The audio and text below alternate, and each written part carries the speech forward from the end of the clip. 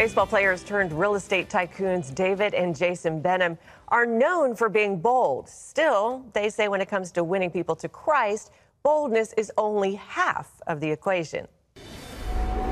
I'm Jason Benham. My name's David. Our business is named after me. That business is the Benham Companies. It's a multi-million-dollar real estate empire founded by twin brothers David and Jason Benham. In 2014, the twins made headlines when they were hired, then fired, by HGTV because of their stance against same-sex marriage and abortion. Today, the Benhams encourage Christians to stand in the gap for their faith and others and explain why we need to be that vital connection between people and God in their book, Bold and Broken. And please welcome back to the 700 Club, the Benham brothers, David and Jason. You got it. I got it right, right? David and Jason. All right. Congratulations to you. Oh, thank you so much. 2.5 weeks in. 2.5 weeks in. It's going great. Not an expert yet, but, you know. It's coming. Yeah. Tell me, first of all, I love the title, Bold and Broken, becoming the bridge between heaven and earth. Why is brokenness so important in our walk, in our testimony? You know, it's interesting. When people hear the word broken, they think they're out of the game, but actually you're in the game. In Scripture, in Psalm 51, it says, the sacrifices of God are a broken spirit, a broken and a contrite heart. When we were kids, our dad used to say, boys, only those horses broken by their masters are fit to pull the king's chariot. The rest are left to pasture. So brokenness means submitted to God, broken over our own sins. And now we have a proper response to God, and now we can see other people the way God sees them. Instead of us wanting to try and just prove our point, we actually love a person. Yeah. And that's the way that we need to engage in these cultural battles today. I was just thinking about broken bones. Sometimes when they heal, they're stronger, right? That's exactly right. Yeah. But that's also why we wrote the book, because right now in our cultural context today, especially with comments from laws from the New York legislature, comments from the Virginia governor, and you see kind of the craziness going on in the culture.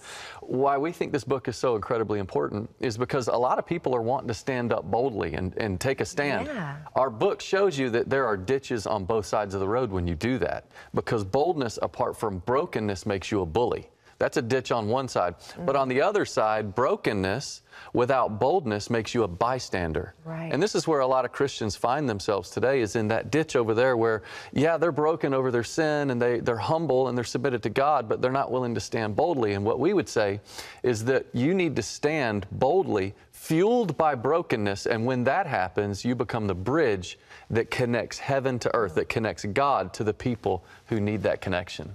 I know you guys have been speaking out about this craziness that's going on in New York, Virginia, Kansas, wherever, all over the country with this.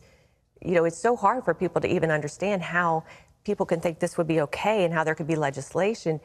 What do you make of this in our culture? Why do you, and what can we do about it? Yeah, well, it's the culture of death. And here's what happens with the culture of death. And it's a spiritual battle. Our struggle is not against flesh and blood. Right. So it's not a Democrat-Republican thing. This is a spiritual, moral, gospel battle that's taking place in our country. And it says in Scripture that those who distance themselves from me harm themselves, and all who hate me love death. We're seeing that. We're actually seeing it manifested. But that's why the Lord tells us in Scripture in 1 Timothy 3:15 that the church is the pillar and support of the truth. It's Christians that have to speak. We have to shine the light. The problem's not the presence of darkness. It's the absence of light. That's why we have to engage by being both bold to speak for the unborn, and also by being broken so that we're speaking with a heart of compassion. You guys have an example of this when you were on a flight and there was a lady who was a self-proclaimed flaming liberal feminist. She said that about herself. You sat down next to her. What happened? Well, I was actually asleep. I was sleeping against the window. I was on the aisle, and we had a seat in between us, and she comes walking up. And I had my Bible open. I was just sitting there reading, and she said, I'm sitting between you. So I hop up, I help her to her seat. Sure. And I put my Bible, and I just start reading again. And she just looks at me and says, I just want you to know, I'm a flaming liberal feminist. I believe nothing like you. Now, I was really kind of taken back, and I said, hi, I'm David. Nice to meet you. Well, what happened was I just immediately my flesh was like, well, I can prove to you why this is true and your, Right. worldview is wrong. But that wasn't the way to go about it. The Lord pricked my heart. The Holy Spirit said, you need to just ask some questions and just begin to love this lady. So I just began asking questions, and about an hour in, we're 30,000 feet up, she began talking about her children and how they were filled with anxiety. One of them had depression. And her in her own heart, she was really heavy. And so I just felt the Lord tell me, read Psalm 139. So I asked her permission. I said, would you mind if I read to you a passage of Scripture? And she said, sure. So I opened to Psalm 139, and I let her, as I'm reading it, she's reading with her eyes. And I'm telling you, about 2 minutes in, her chin starts quivering, tears start rolling down her face. And she says, I can't believe I'm telling you this, but all my adult life, I have been having this recurring dream because I was adopted at birth. And she said, and I'm in my dream, I'm in this incubator looking up at the doctors saying, don't worry about me, I'll take care of myself. Wow. And as she's weeping, she got right to the heart of her feminism just by hearing Psalm 139 talk about how God was with her even before she was formed in her mother's womb.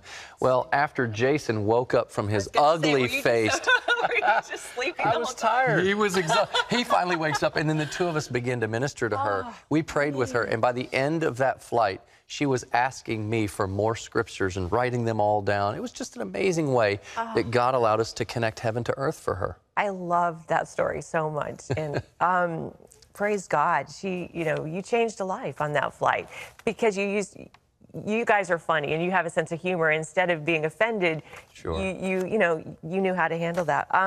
Well, you bring an analogy also in your book of fishing. How do we become fishers of men? My new husband is a fisherman. That's his favorite. If he could just fish 24/7, he would be happy. How do we become a fisher of men, though? It's a great question, because what we have to first see is that if you're going to be that bridge between heaven and earth, that you have to recognize that when God wants to touch the material universe, he's going to speak through the portal of man, which means he uses people to bring that connection between heaven and earth. So that's the first thing. But then you've got to recognize that wherever you go on a daily basis, that should be your fishing hole.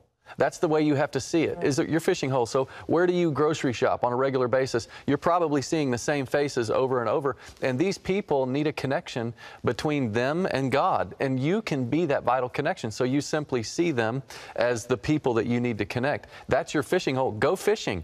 Be a good fisher. Shine your light. Say something nice. Say God bless you. Say Jesus loves you. And when you do that, you can be an amazing connection for them. I have found that is so true, especially with the people that live right around you. If you live in an apartment complex and you kind of just pass and hi, but sometimes if you just take that extra minute That's right. to really find out how they are, and maybe can I pray with you? That's right. It can change everything. Millions of Christians can do this, and the culture will change over time. Awesome. Well, we appreciate you guys being back on the show with us. It's good to see you. And you can get more from the Benham brothers by getting their latest book. It's called Bold and Broken, Becoming the Bridge Between Heaven and Earth. And it's available wherever books are sold. David, Jason, God bless you, and thanks for being with us. Thanks for having us. Great to be here.